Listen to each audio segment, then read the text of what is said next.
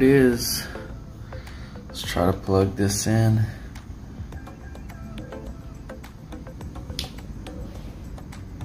The A9. Need a driver.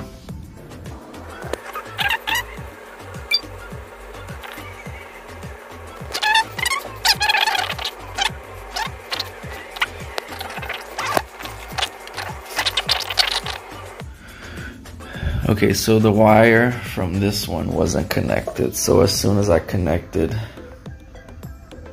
it worked. So deck 1 on Serato is actually on channel 2 of the A9.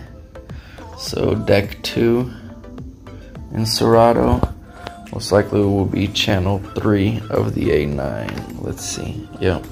Okay, so the green deck is in the middle as channel deck 1 in Serato.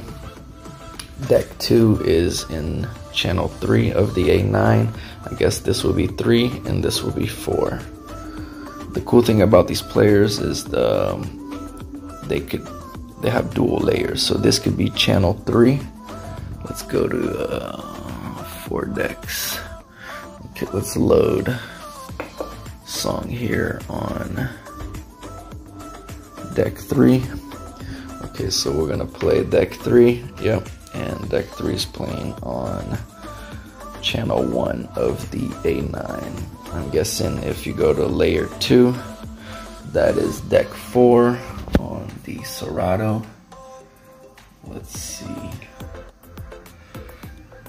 Okay, play that and boom. Yep, so that's how it works with the SC5000s or multi-layer media players. So you can go back through your layers and actually have 4 deck control with 2 decks. That's why I think the Denons are way better value than the 3000s. Unfortunately, 3000s is still way too expensive. These bad boys, I think I paid like 700, maybe 750 each, and really awesome. They can do a lot more than the 3000s. Let's see. Yeah, if you restart in standalone, you can even do a beat source. Really cool. But that's it. Serato working with the A9. I didn't plug a speaker in because I don't want to get copyright flanked.